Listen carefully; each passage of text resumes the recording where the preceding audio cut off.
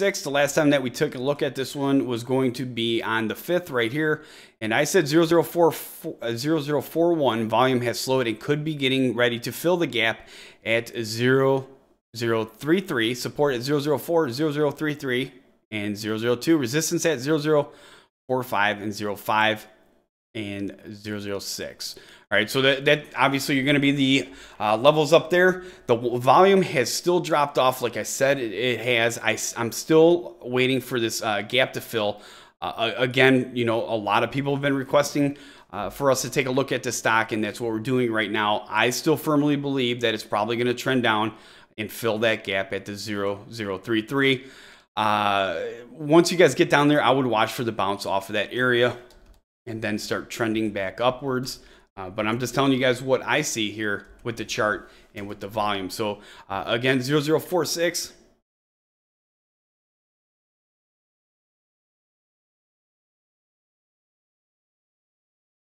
I'll put the gap at 0033.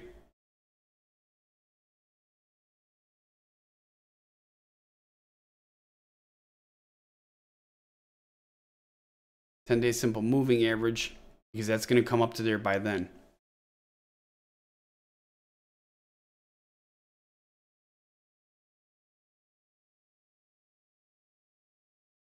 Where is that going to be following up? Let me see, under the 20-day, the 10-day.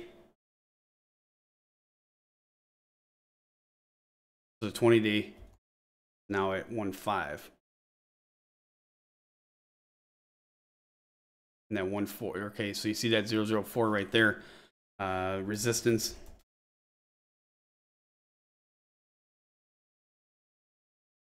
You guys are right there at that 4.6. That is going to be the new resistance level. And that's what we're going to be watching for moving forward with this one as well.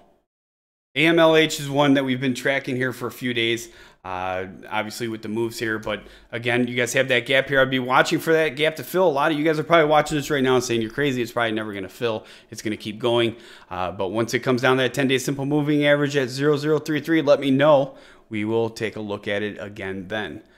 With that being said, if you follow this stock, make sure you hit that like and subscribe video or subscribe button. We would appreciate it very much. And get out there and share this video with all other investors and different social networks and different message boards. We'd appreciate it. If you have a hot stock you'd like to share with us as well, let us know about it over at investorshangout.com/live.